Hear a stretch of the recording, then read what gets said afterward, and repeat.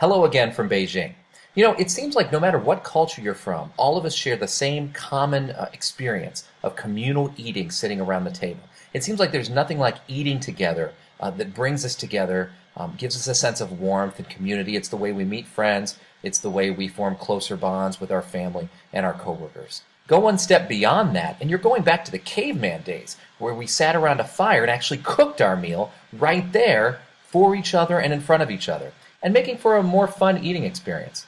Here in Asia, the Koreans are probably most known for their Korean barbecue, where you sit around the table and you cook your meat right on a grill in the center of the table, where you can get everything from beef to seafood on the shell cooked at the table. Korean barbecue is also very popular now in Japan, where they've taken their own spin on it. They call it yakiniku.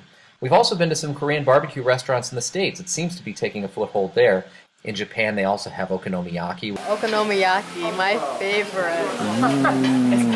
Which is a kind of pancake that you grill in the middle of the table that's really good, that you cut up and share amongst each other, that's sprinkled with these little fish flakes that are very finely shredded dried tuna. And the heat, as it rises, it causes the flakes to flutter a little bit and gives your meal a little bit of animation. One Japanese thing, though, is called Shabu Shabu. It's a kind of hot pot, where you basically put your vegetables inside the broth.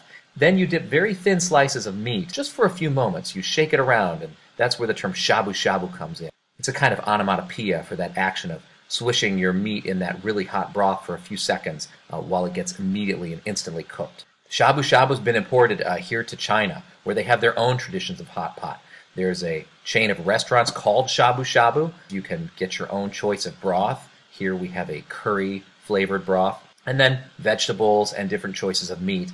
And you can even have your own little pot if you're sitting at the counter, so that the two of us could have different flavors of broth if we wanted. In Chinese culture, they seem to really love hot pot. We've experienced hot pot all over the place. You'll even see little hot pot places set up in street stalls. We took a trip to Shanghai a few weeks ago to go to Shanghai Disneyland, and while we were there, we had an extra day, so we went downtown, saw some sights along the bay, and found another hot pot restaurant, this one specializing in lamb. So now she brought out the lamb with a whole bunch of cabbage underneath it and turned on the stove. So now we're waiting for the cabbage to boil down. Actually, it's pre-cooked, but it's not hot. It's going to get in that broth. It's all going to get warmed up. And then we're going to add these noodles and these potatoes to it as well.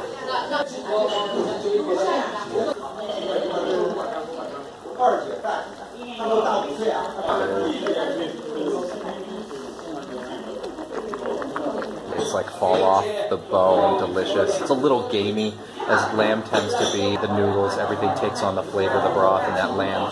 It all goes down really well with some Tsingtao beer. But perhaps the most famous hot pot place here in Beijing is a chain called Haidilao.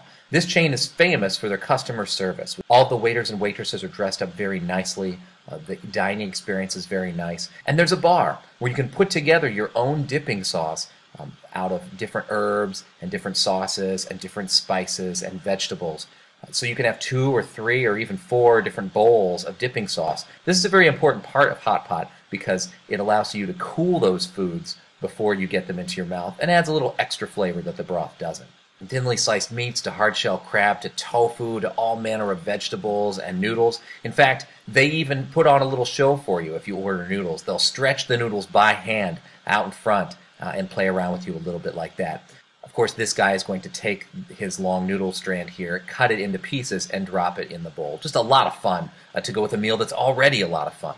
Much like a lot of these hot pot places, Haidilao has a dividing section here where you can have 2 different broths. I love eating in China. We've had so many great eating experiences here. Hot pot is so much fun. And it allows you to pace yourself to keep you from overeating, which is one of my issues. As you can see, we're broadcasting from in here, our new apartment. We finally moved out of the hotel room a couple weeks ago. Once we get things cleaned up and set up a little bit more, I'm going to give you a tour. Please check out the other videos on China I'm posting on this channel. And if you want to keep updated as to future videos, just hit that subscribe button down in the corner on YouTube. Thank you so much for watching, and we'll catch you later.